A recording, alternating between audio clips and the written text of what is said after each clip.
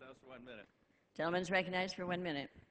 In December, the president caved to the Republicans and extended all the Bush tax cuts, immediately increasing this year's deficit by $400 billion and the 10-year deficit by $4 trillion, precipitating the great debt and deficit crisis. Now, we're hearing from the press today that the president is preparing yet another great cave. We will have some revenues to solve this problem. He is apparently about to cut a deal that'll be all cuts. So it's ironic.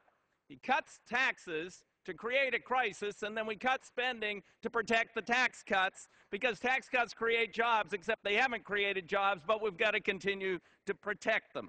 It's all very, very sad. If we get rid of all the Bush tax cuts, $4 trillion. No cuts in Social Security, no cuts in Medicare, no cuts in veterans benefits, and $4 trillion less deficit. Now that would be an equitable solution.